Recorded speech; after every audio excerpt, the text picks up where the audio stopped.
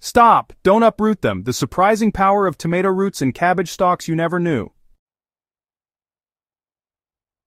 Every gardener knows the feeling of pride after harvesting the last ripe tomato or pulling out the final cabbage from the garden bed. The natural instinct after this harvest is to reach for the shovel, rip out the remaining roots, and clear the soil for the next round of planting. It feels neat, clean, and efficient. But this one habit, digging out cabbage stalks and tomato roots, is one of the most destructive mistakes you can make in your garden. What looks like waste is, in truth, a natural powerhouse for soil health and future harvests. At Soil and Crop Central, we believe that simple, natural practices can transform your garden without the need for expensive fertilizers or constant chemical treatments. Today, we reveal why you should never dig out cabbage stalks and tomato roots, and how this small change can set the stage for richer soil, healthier crops, and larger harvests year after year. You know, tomato roots and cabbage stalks are more than just leftover plant matter. They're actually biological engines that keep working for your soil, even after the plants have stopped producing. Over the course of a season, these structures really shape the underground environment in some pretty unique ways. Tomato roots, for example, secrete compounds like solanine, which is a natural substance that deters pests and suppresses harmful soil fungi. So in effect, these roots act as a kind of built-in disinfection system, protecting your soil from disease pressure long after the plants have been cut down. If you remove them, well, you strip away this invisible shield. Now, cabbage stalks, on the other hand, act as nutrient banks. Especially with late-season varieties, these stalks often hold reserves of minerals and organic compounds that the plant never fully used up during growth. Leaving these stalks in the ground, it creates a slow-release system of nutrients, gradually enriching the surrounding soil. Earthworms are the unsung heroes of any healthy garden, constantly aerating the soil and converting organic matter into rich humus. When you leave cabbage stalks and tomato roots underground, you provide them with a natural feast. As worms burrow through the dense stalks, they create tunnels that improve air circulation and water movement in the soil. Meanwhile, their digestive process breaks down the tough plant matter into soft, crumbly compost right where your crops will grow. What you end up with is a bed that is lighter, looser, and naturally fertilized. If you pull everything out and toss it on the compost pile, or worse, the trash, you deny the worms their food source and leave your soil compacted, depleted, and vulnerable to erosion.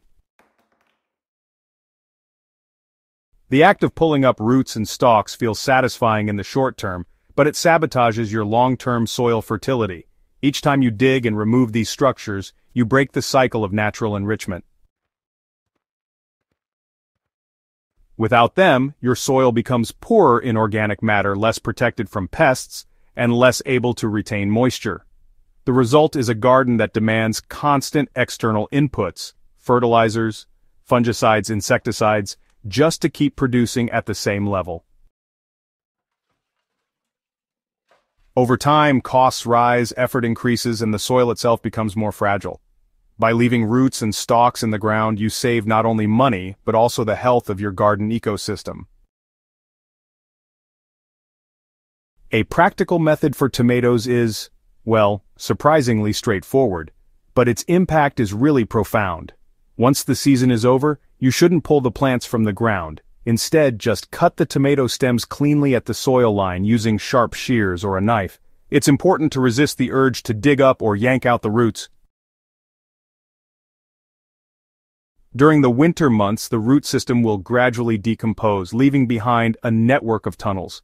These hollow channels actually become vital pathways for water infiltration and airflow when spring comes back around.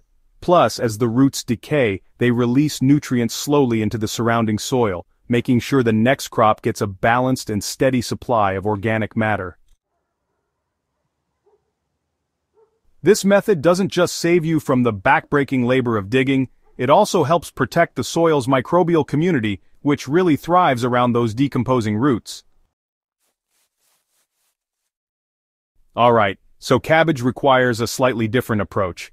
After harvesting, you want to cut the stalk as close to the soil as possible, and you can use a spade or even an axe for this.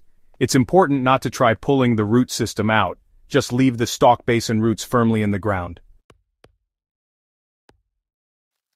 Now, if you want to speed up decomposition, here's a simple trick.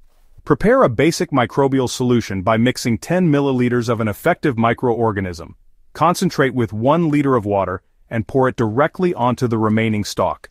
This will really accelerate the breakdown process, so by spring, the stalk has pretty much disappeared into the soil, leaving behind soft, fertile earth.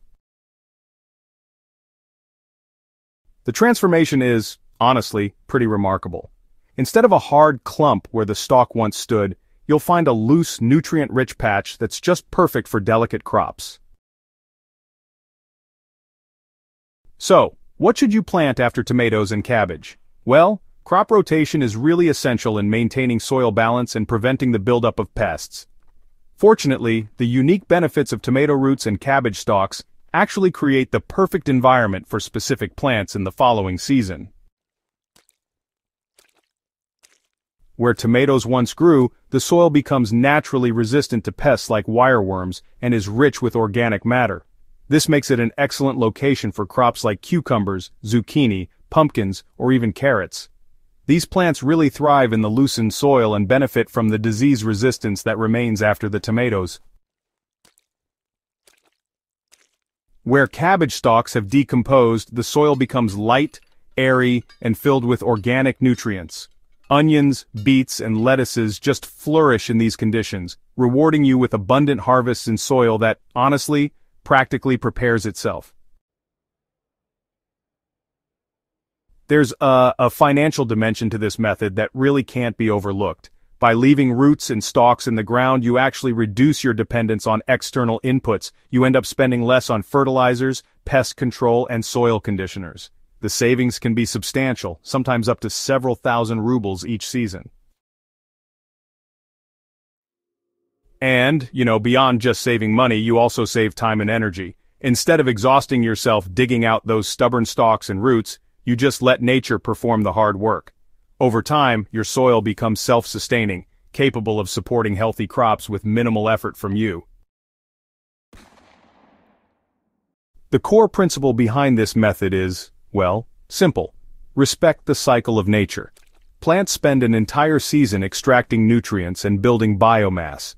When you discard their roots and stalks, you throw away the very resources they created for the soil. But when you leave them in place, you close the loop, returning everything back to the earth where it belongs. The decision to stop digging out cabbage stalks and tomato roots may seem small, but honestly, the results are extraordinary. You gain healthier soil, stronger plants, and bigger harvests without chemicals, without extra labor, and without extra cost. You invite earthworms and beneficial microbes to do their work, and you let nature build the fertility your garden needs.